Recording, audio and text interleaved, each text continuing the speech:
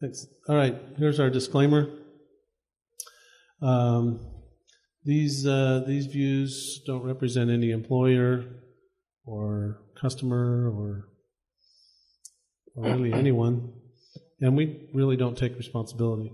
But we do ask you to take some responsibility in your drinking. We may not even do that, so it's great.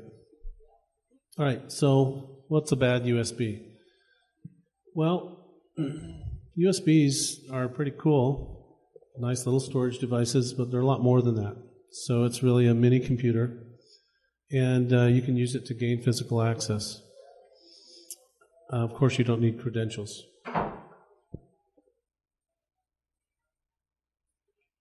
So, like I was saying, it's a tiny computer, and it has firmware, okay?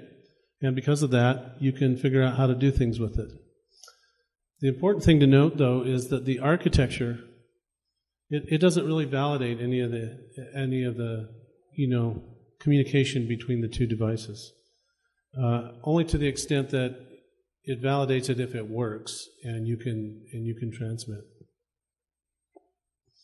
And because of that, you can really use it to inject anything, and that's kind of the point of the rubber ducky. Steve's going to go more into that in a little while, and then we'll get more into how do you build these things.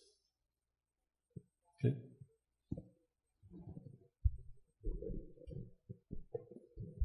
So, wow, I seem really, really loud. Hopefully my remote works and I can wander around.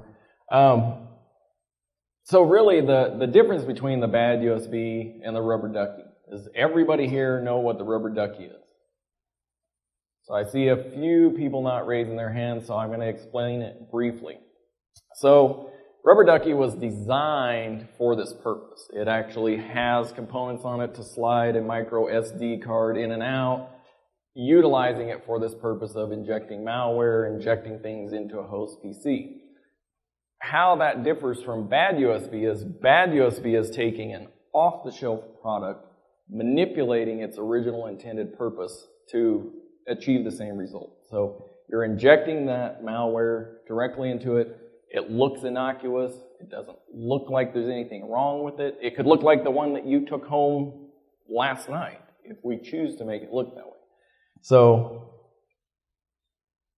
it totally looks like an off-the-shelf product.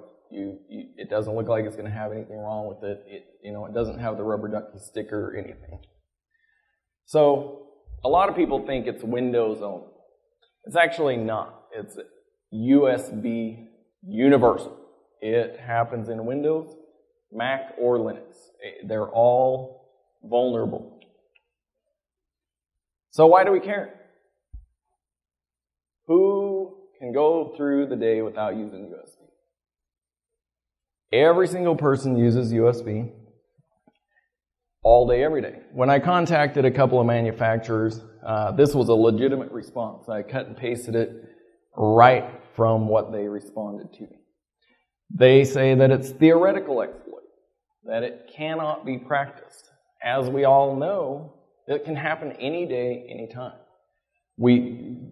It's beyond theoretical. So the more we talk about it, the more we get it out there, everything, the more they have to address it. Somebody needs to make changes that can make USB secure.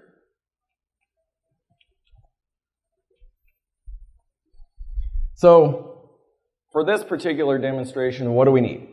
We need a USB thumb drive with the Phison PS2251-03 NAND. The 07 is out. The 07 is actually more prevalent right now because of the attention that we've been giving this and everything. They phased out the 03 and have been putting in the 07. But of course, we're already working on reverse engineering the 07 so that we can do the same thing. So here is a Patriot XT Supersonic USB 3.0 device that we took apart. This one comes apart really well because it has a plastic case inside the rubber shell. You can peel it back in just a few seconds, and it goes back together extremely quick and it looks perfect when you put it back together. So here it is out of its shell, and this is what you're dealing with here, the Phison chip. This is the exact model of the Phison chip. Now, if you get a Toshiba, they will actually say Toshiba instead of Phison, but it's exactly the same chip. There's absolutely no difference in the PS 2251-03. So, why has Phison been singled out? Because Phison gave away their entire schematics for everything on a public internet. It was out there, available. Of course, we read it. That's where we start. Any penetration starts in just reading their website. So, the Phison burner images. If you'll notice, this page is in Russian. The Russians are way far ahead of us as far as hacking the Phison. Most of the information is in Russian. You have to go then translate it and bring it over. So, Adam and Brandon took this a step further.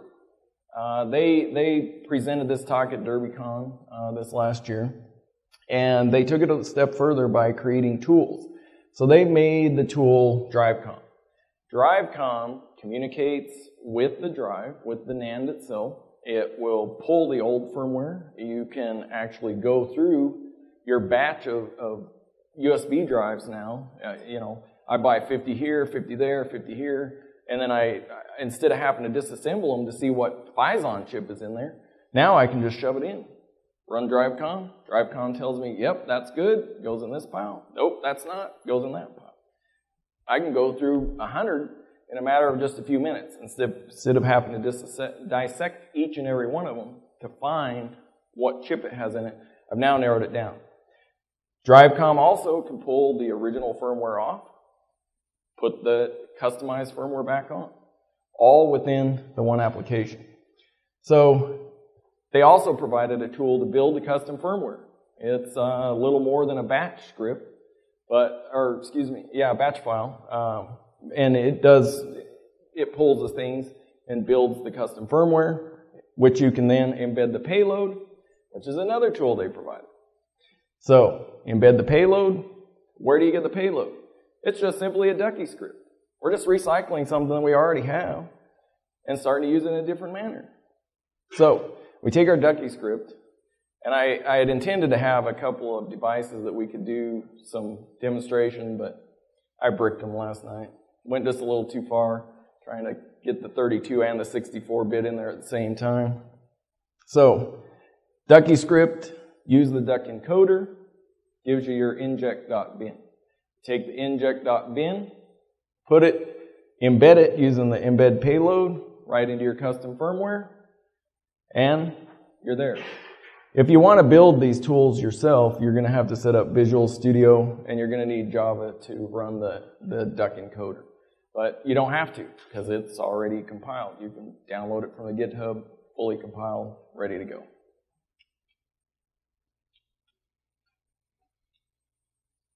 So there's the GitHub address for anyone who's not familiar with it, can't Google. Anyone want more time? Payloads. So we can do anything with our payload. The one I was working on last night was Mimikatz to determine whether I needed the 64 or 32-bit version, download the correct version, pull out all the passwords, shoot them to me in an email. I got it on my device. I can pull it out. I can type in the password right then and there. I'm in like 30 seconds or less.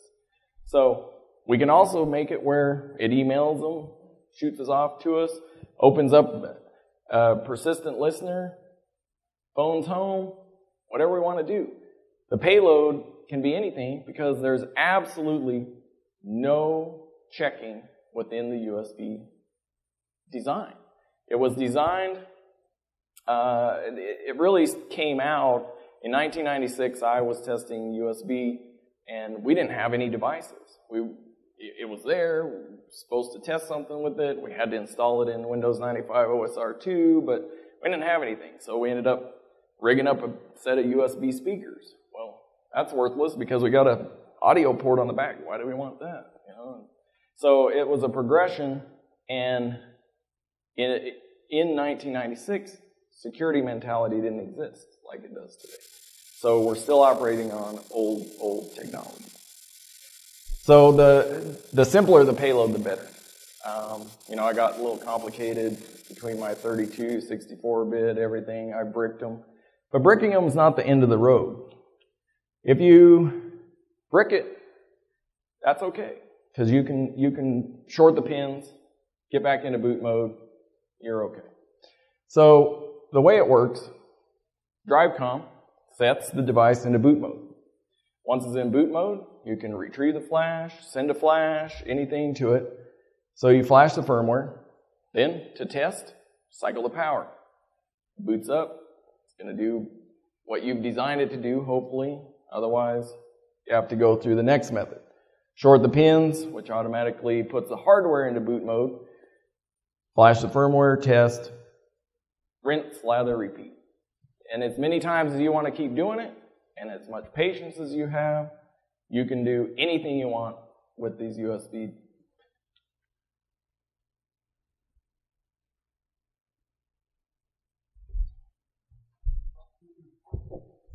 Okay, so how do we protect ourselves? Well, one way is you come to events like this and you find out what's going on. So that's the first thing. Well, you could choose to disable the USB. A few years back, it's been quite a few years now, the VA tried this. They thought it would be brilliant. I'm going to disable the USB. And they actually even went to the extent on some of these of gluing a little piece of plastic into the USB so you couldn't use it. Well, what happens when you do that? It drives people crazy. It makes them pretty mad. They're going to find a workaround. So those kinds of activities tend to send people to using the Dropbox, or they still have a need to transfer some big files, right? Antivirus. Well, antivirus isn't going to help very much, at least today. Nobody's really got anything that detects bad USB. You can have endpoint protection, right? You can you can do the simple things that we probably all do a lot of, removing PowerShell. You can do some hardware encryption, that kind of stuff helps. But physical security is the most important thing. Jason talked a lot about what he does in physical security, but that's the most important thing. If I have a laptop, if I have a desktop, and I'm taking good care of it from a physical standpoint, somebody's not going to just easily slip a USB in that I'm not aware of into it. But I can't be there all the time if it's a desktop. If it's a laptop, maybe I can have it with me all the time. Or maybe somebody could potentially trick me into putting in a USB.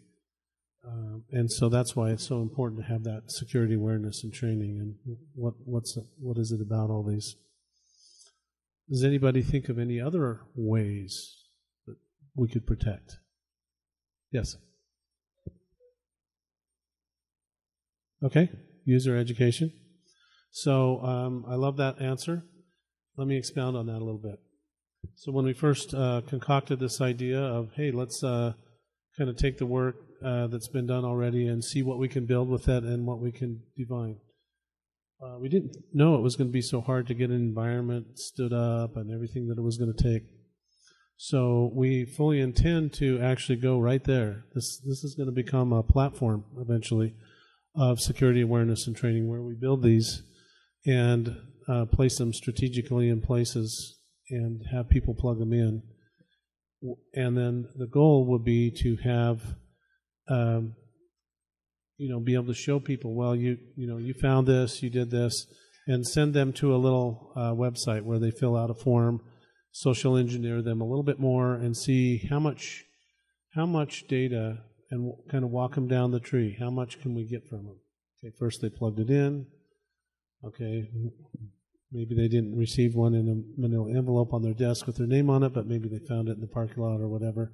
And we just help walk through that with the eventual goal of giving them back their data that we get them to input into some forms and things. So that's the platform, and that's where we're headed with that.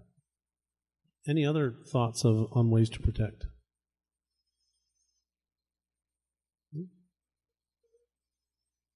Alternative storage. Okay. So the little like flash drives and the little chips that you can put in your computer or your watch or your phone or those kinds of things. Okay, those are going to be probably picked apart, and they're going to have some of the same challenges, right? It's a good idea, though. One of the things that we noticed as we were going through this is the chip manufacturers are changing fast enough. So the O3 that we have a pretty good platform already worked out is, that was older technology. The O7s are more prevalent now, and it takes a little bit of time to figure it out. So they try and stay ahead of the curve in the engineering by continuing to spit out new chips, right? So that helps a little bit. We probably would suggest to them eventually that they maybe not put all their tech specs up. Maybe not all of them. Any other thoughts on protection? Yep.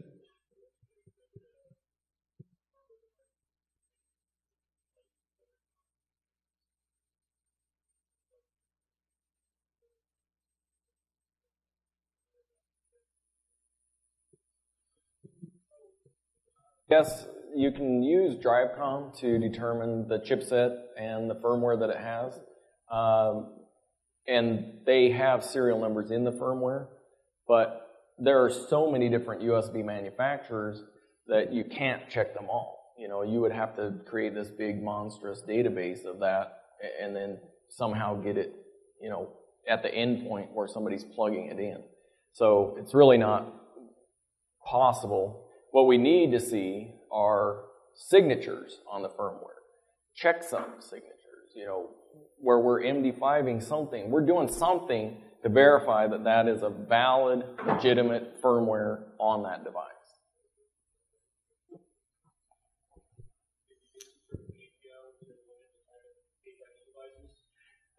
No, you can't, because I can take this device and make your machine believe you just plugged in a keyboard and that this text that it's now getting fed is coming from the keyboard, as if you're the user entering this.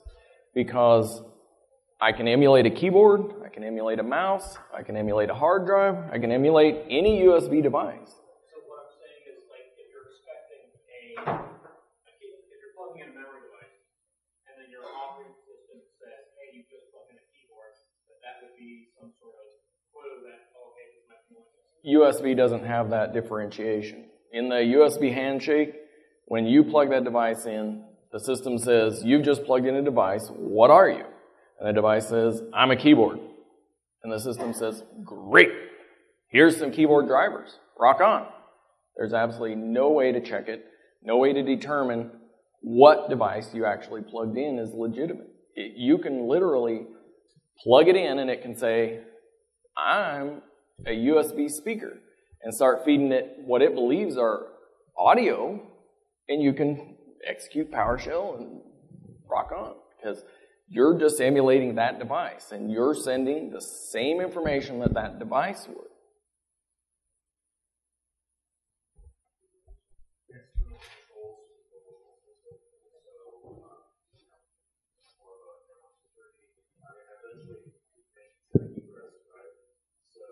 It's not even egressing there. I mean, you do have egress points along the firewall and intrusion detection, stuff like that. But the question was, can you do some sort of endpoint control to that? Yes, you can. You can stop the egress of data. You can stop, and notify those type things.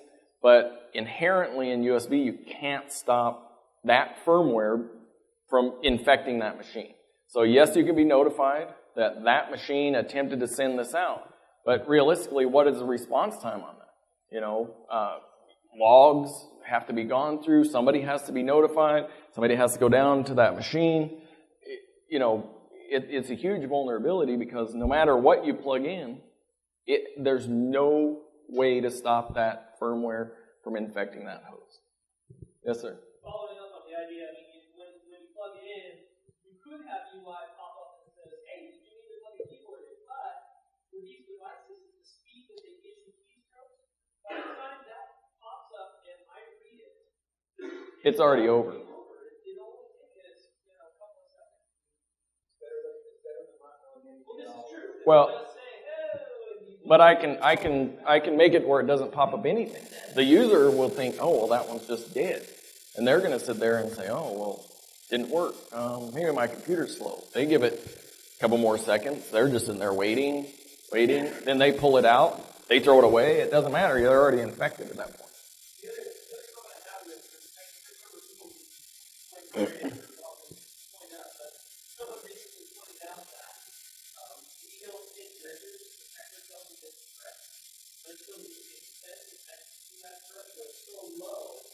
That it can work so with the Wi-Fi contact.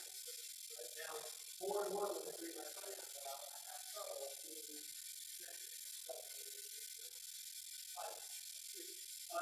and so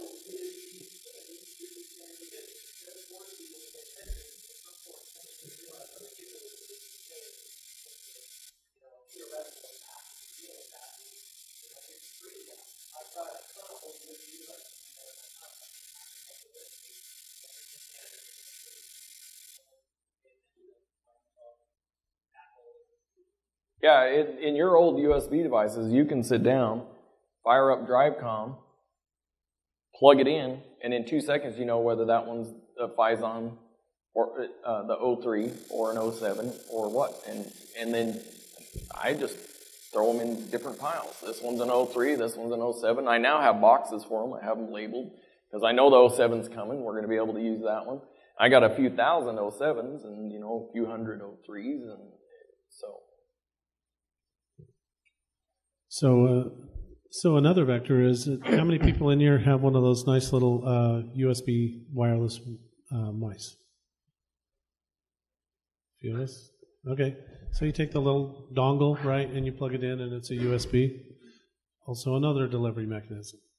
And that one's nice because you're really not expecting to do much with it other than be able to use your mouse. So I plug it in, and my mouse works. And now it's even a lot better. It used to be you have to go through some gyrations for it to discover it and download software. Oh, one of the old ones, if downloading software includes downloading malware, right? But so you plug in that little thing. Now you're not, the person that's done that is not expecting to interact with it other than the mouse. So, wow, the mouse works, does all the things I'm expecting, and it's just sitting there doing whatever else we might want to make it do. Right? Any other questions or comments? Okay.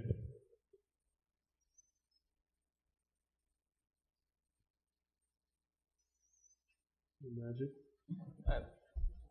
Let it sit too long. Okay. Go ahead. All right, so hardware encryption. Here's something we came across recently that might be somewhat helpful. Jason's calculating all the social engineering ways past this already. I can see the wheels turning.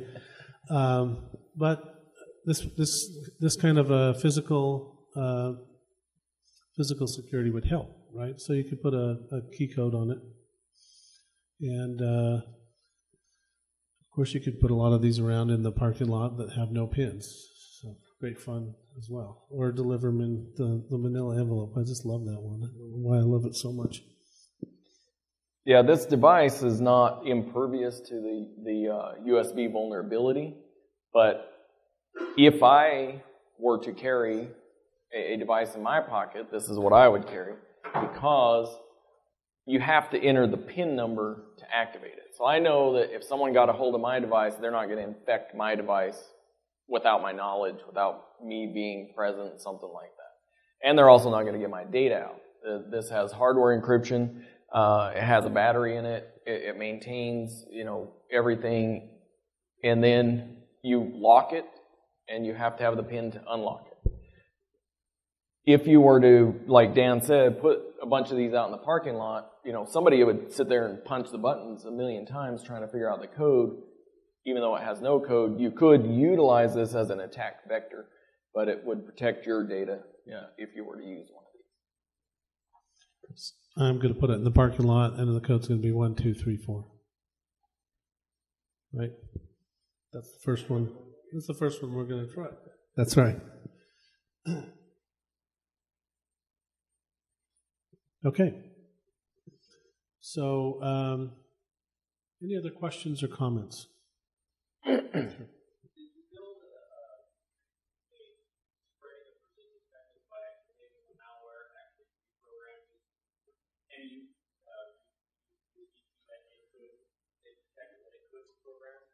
So that would be something to do, okay? But like I said, the simplest payload is the best.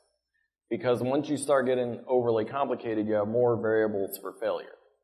And so if you want it to work 100% of the time, every time, you need to know your target, whether it's Windows, Mac, Linux, you need to know that target, 32, 64-bit, those type things. Or you have to stick to a very simple payload of, we open it up, we launch this persistent listener, and we connect back. And the instant that you can connect back, you can take over that host and own it, and then start working out from that host, so on and so forth. And honestly, I believe that if you took a handful of these and put them, say, in the bowl, like Jason suggested, out there, and you couldn't keep up fast enough answering back those hosts to own them with how fast people would put it in. And that's just a super simple payload of, open it up, open this listener, and connect back. I tried to get overly complicated because I wanted to do some demonstrations where, we would ask for a volunteer and say, hey, will you plug this in? We're going to steal all your passwords. And we would have found somebody to volunteer, for sure. Back here. So USB-C that used this week is the new all under the power for the MacBook account.